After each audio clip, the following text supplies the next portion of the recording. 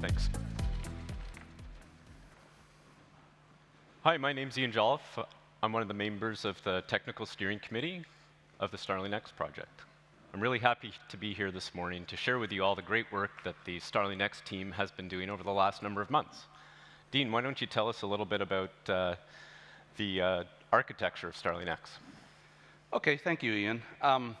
StarlingX pulls together a set of well-known open source products, components such as Ceph, CentOS, libvirt, QEMU, and Open vSwitch. We add to that an opinionated OpenStack configuration tailored specifically for edge-style use cases.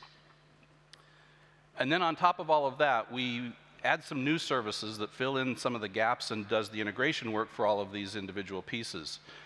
This does everything from initial installation and configuration of the complete cloud to adding APIs for hardware and software inventory, for fault and alarm handling and management, the detection and recovery of hardware and process failures, and zero-impact orchestration of patching and upgrades.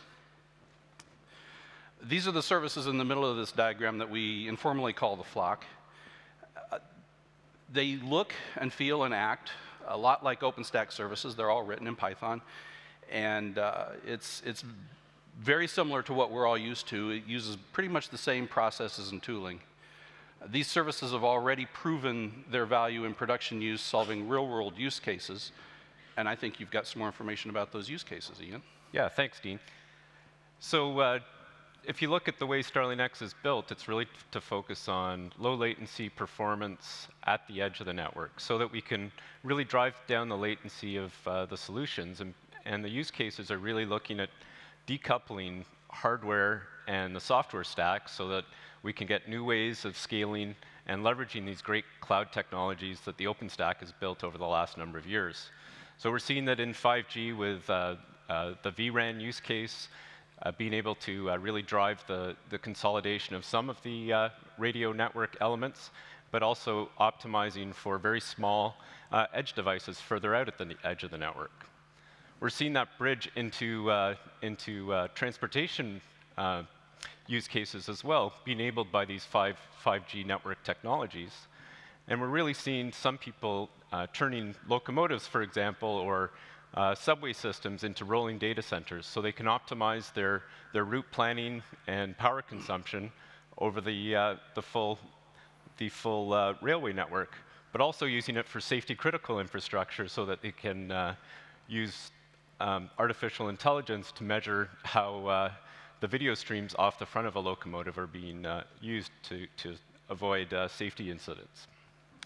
One area that I'm really excited about is healthcare. Again, imaging systems used to be tightly coupled with their hardware, and so they had a big compute infrastructure associated with a single imaging system. But we're now seeing people decoupling that infrastructure and being able to improve the processing time and overall patient experience and the clinician experience so that they can bring all this rich data set from many imaging systems, many diagnostic technologies, all together to really bring that solution end-to-end with low latency and high performance, but also being able to help doctors visualize brain surgery, all on these great technologies.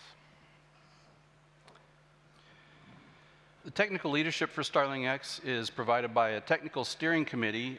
We have currently 8 members that we see here, many of whom are already part of the OpenStack community. In April, we plan to have an election for 4 of these seats, and we will add a 9th, directly elected. And by the fall of next year, we plan to be a fully elected body. The TSC provides the technical direction, vision, architecture, handles the life cycles of sub-projects, and basically just takes care of all of the top-level technical operation of the entire project. So a few short weeks ago, we had our first release back on October 24th. The community was really proud of the work that they did over a short few months. We really look forward to getting user feedback, having people take StarlingX for a run, and seeing where we can take this technology in the future. So thanks for that. You can have an influence on what goes into the upcoming releases. The next one is planned for this spring. StarlingX is still an early stage of its existence as an open source project, and there are plenty of opportunities to get involved and help shape the direction and make a difference in the quality and the content of what we deliver. The code for the Flock services is in Garrett. We use Storyboard to track our stories and features, and Launchpad for all of the bugs. So we've got a busy day today as well. We've got a number of sessions coming up this afternoon. Please come join us in the forums. We're really looking to engage and have an open dialogue with everybody in the community. We're also going to be around in the OpenStack Foundation lounge, and look forward to seeing where we can take this next. Thanks very much. Thank you.